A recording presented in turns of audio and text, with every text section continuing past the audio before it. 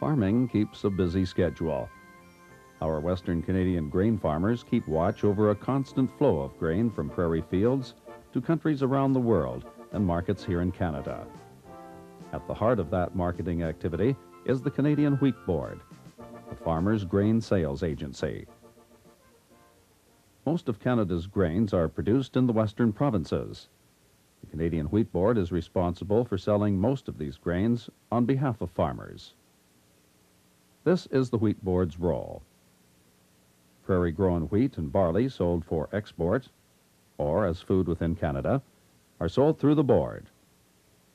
Wheat and barley grown on the prairies and sold as livestock feed within Canada can be sold either through the Wheat Board or through independent grain companies. In practice, most of these domestic sales are made outside the Wheat Board.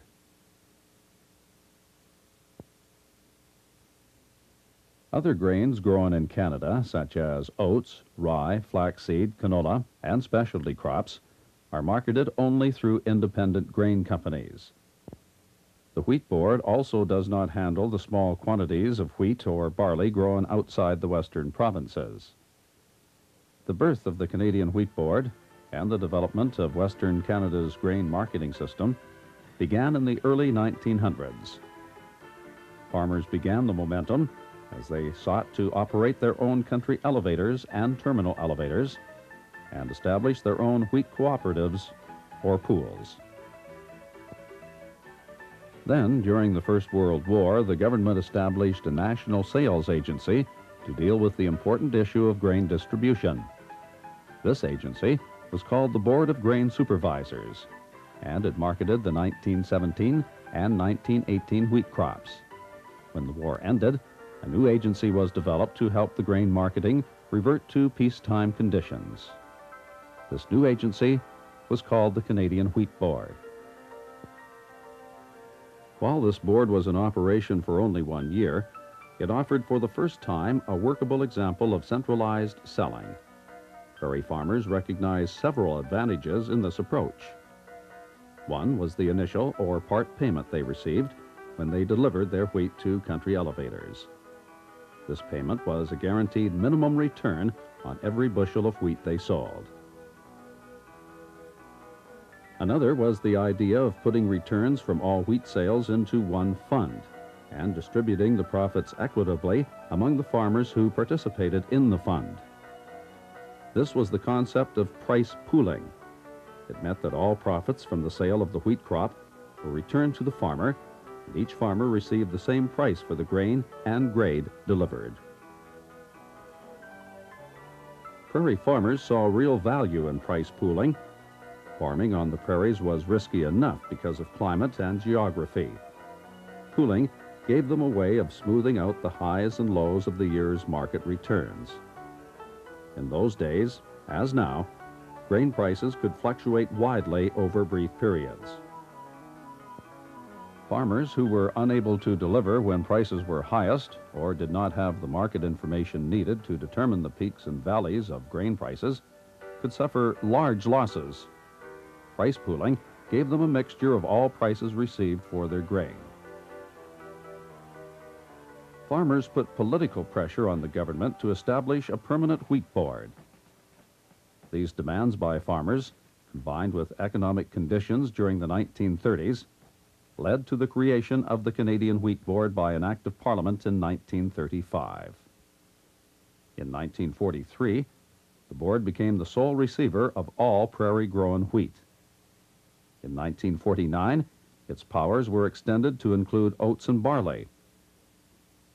Oats was removed from the Wheat Board's jurisdiction effective August 1st, 1989. Today, the Canadian Wheat Board is the world's largest grain marketing board and the world's single largest merchandiser of both wheat and barley. The board is one of Canada's largest corporate enterprises and the single largest net exporter. Price pooling remains the cornerstone of the Wheat Board. By pooling sales returns, all farmers share in the highs and lows of the year's market prices. Each receives the same level of payment for the same grade of grain, no matter when it was delivered during the crop year. Farmers are paid an initial payment for the grade and type of grain they deliver to a country elevator. The initial payment is generally set below prevailing world grain values. The federal government is responsible for setting the level of the initial payment, and it guarantees this payment to farmers. The initial payment may be increased during the crop year. It cannot be reduced. If an increase is warranted, adjustments are sent to farmers who have already delivered grain. The Wheat Board sells the grain delivered to it and collects the sales revenue in 4 separate pool accounts. The pool accounts are wheat, durum wheat, barley, and designated barley, which is high-quality barley for malting or pearling. The profits from each of the 4 pool accounts are paid to farmers. These are final payments, and they are paid to each farmer depending upon the amount and grade of grain delivered. On rare occasions, a pool account has recorded a deficit. That is, revenue from grain sales is less than the initial payment plus marketing costs. In such a case, farmers do not receive a final payment for their grain, and the federal government must make up the cost to the pool account. The Western Canadian Prairie is Canada's main grain-producing region. Climate and soil combine to produce good quality grain in quantities greater than Canada can use domestically. So each year, prairie farmers have grain that they want to ship from their farm to markets around the world. Not all of that grain can be shipped from the farm at once. There is not enough capacity in prairie elevators to receive it, and Canada's railways and export ports are not equipped to handle such a surge of grain. In addition, Canada's customers want to receive grain on a regular basis throughout the year, not all at once. The Wheat Board controls farmers' grain deliveries so that customers' needs are met, and the transportation and handling system can ship grain most efficiently. Control over deliveries also gives farmers a more equitable opportunity to use handling and transportation facilities. The Wheat Board signals farmers to deliver grain to country elevators as the grain is needed to meet sales. The amount each farmer delivers will vary depending on how a farmer chooses to allocate his or her delivery opportunities over the crop year.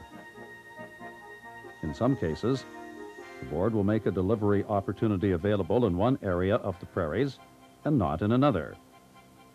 However, over the course of the crop year, the board will try to make delivery chances as equal as possible for all areas. Once in the country elevator, grain must be moved to Canadian markets or to ports for export from Canada. The Wheat Board plays a major role in coordinating the shipment of millions of tons of grain each year. Almost all grain intended for markets off the farm travels by railway. There are great distances involved, and a huge collection system comprised of hundreds of grain elevators and many miles of railway tracks.